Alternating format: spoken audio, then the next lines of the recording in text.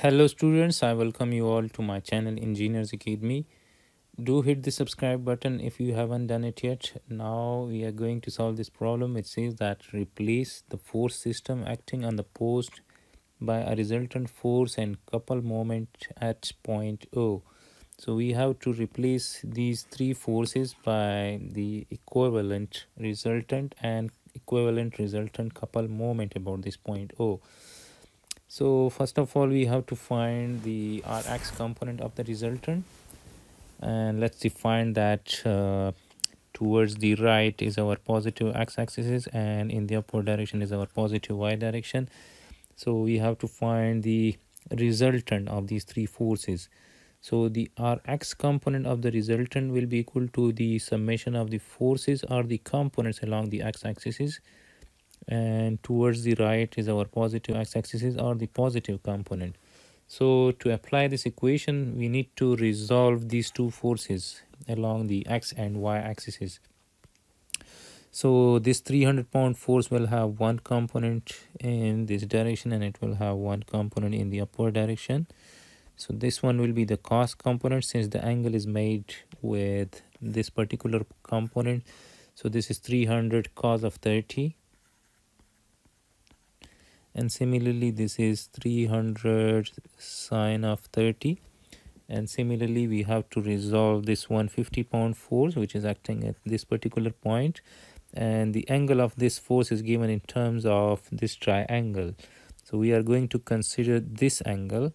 So if we are considering this angle, then we are going to consider the same angle in the triangle. So we will have one component in this direction. So this one will be 150 cos of theta, and the triangle is given like this. This is the triangle. So this is 5, this is 3, and this is 4, and we are considering this angle. This is theta. So now from this we can say that cos of theta is base divided by hypotenuse. So base is 4 and the hypotenuse is 5, and similarly sine of theta is perpendicular divided by hypotenuse. So now we can say that this 150 cos of theta is 150 times 4 divided by 5. So 150 times 4 divided by 5. 150 times 4 divided by 5. This gives us 120. So this component is 120 pounds, and similarly we will have one component in this direction, and this particular component, this is the sine component, and this will be 150 sine of theta. So let me write that this is 150 sine of theta is 4 divided by 5. Sine of theta is 3 divided by 5, so this is 3 divided by 5. So 150 into 3 divided by 5, so this gives me 90. So this component is 90 pounds. So now we can add up all the forces or components along the x-axis. So we have this 300 cos of 30. This is acting in the positive x direction, so we will write plus 300 cos of 30 degrees. Similarly, this component is in the negative x, and this is 120 pounds, so we will subtract it. This is minus 120, and similarly this 200 pounds, this is towards the positive x, so you will write plus 200. So this gives us 300 cos of 30 minus 120 plus 200, so this gives me 339.80. so our x is equal to approximately 340 pounds. This is the Rx component of the resultant. Similarly, our y will be equal to the summation of forces along the y-axis, and this is our positive y direction. So now we have this 300 sine of 30. This is acting in the positive direction, so plus 300 sine of 30. Then we have this 90 pounds. This is acting in the positive as well, so plus 90. So there is no other force. We have these two components only acting in the y direction. So this is the Ry component is 300 sine of 30 plus 90. So this gives me 240. So Ry is equal to, Ry component is 240 pounds. This is 240 pounds. So our x is acting in the positive x direction, our y is acting in the positive y direction. So we can say that our vector, the Cartesian vector representation of the resultant, will be equal to plus 340i plus 240j. And the our x component is in the positive I, that is 340, like this. This is our x equal to 340 pounds, and our y is in the it's in the positive y. Let me write here, this is in the upward direction, this is our y. So the resultant will be acting like this. This is the resultant. So we can find the resultant magnitude by applying the Pythagoras theorem. So our magnitude, this will be equal to 340 square plus 240 square under the square root. This will give us the magnitude 340 square plus 240 square. This gives us 416.17. So the resultant magnitude is 416 approximately. So this magnitude is 416 pounds. This is the resultant. This is 416 pounds, and let's say that this resultant is making some angle theta with the horizontal or with the x-axis. So let's find this angle theta. Let's say that this angle is angle phi. So we can apply tan phi. So tan phi is perpendicular. So the perpendicular is this ry, and this is the base. So ry divided by rx, and phi will be equal to tan inverse, and ry is 240 divided by rx, which is 340. So the phi angle is tan inverse 240 divided by 340. This gives us 35.22 degrees. So now the resultant magnitude is 416 pounds, and it is making angle phi, which has a magnitude of 35.22 degrees.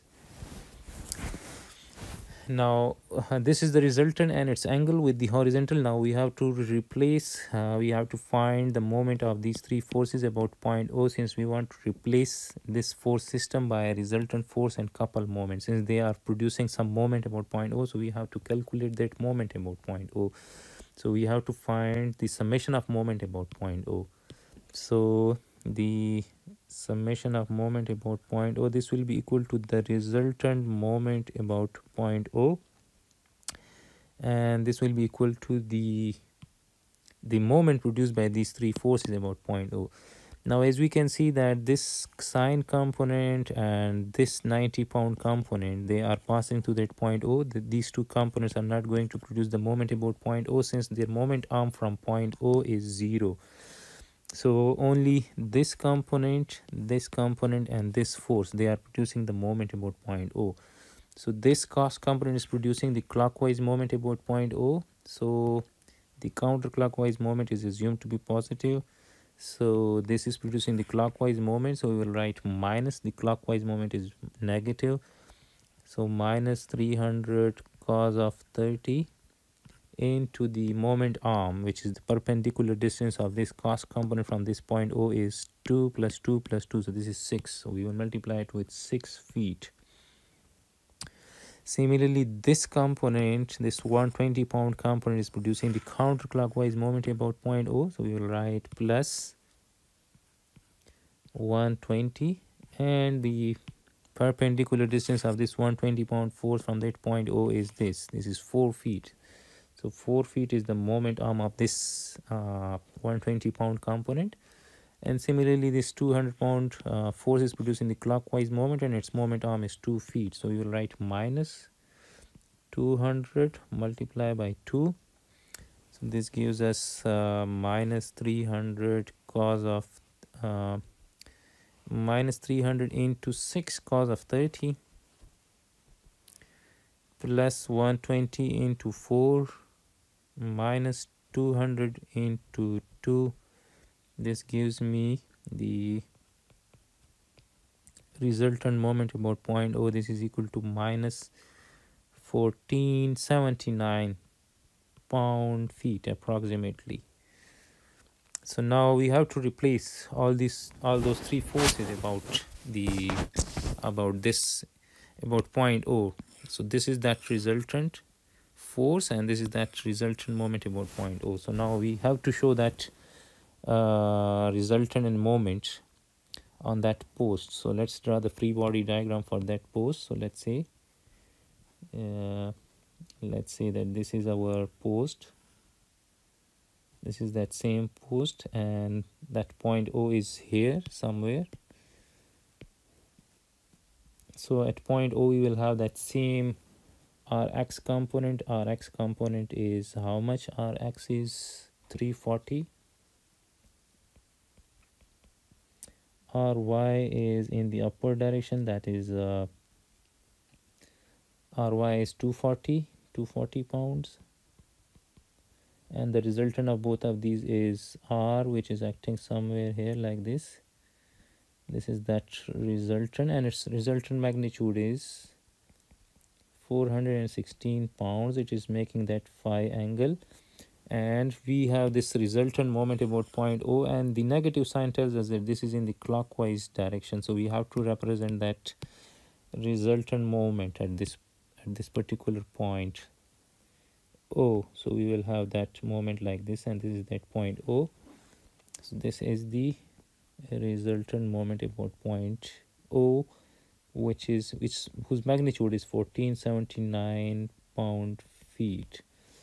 So the equivalent resultant and couple moment of these three forces about that point O is 416 pound, making 35.22 degrees at point O, and the resultant moment at point O is 1479 pound feet in the clockwise direction.